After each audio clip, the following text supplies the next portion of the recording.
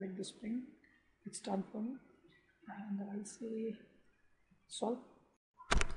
Okay, here I'm done with my solution. I've got to switch back to the graphics, and I'll jump to total deformation. So close the message. So here we are, and I'll just animate it.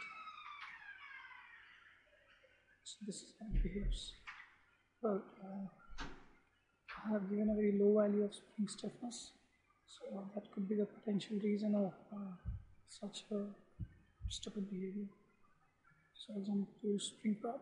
Spring prob will tell me, okay, I'll just go back to total deformation to inform you another thing. We are in the graph tab right now, and we can jump into tabular where you could get the forces that is being developed at the various time.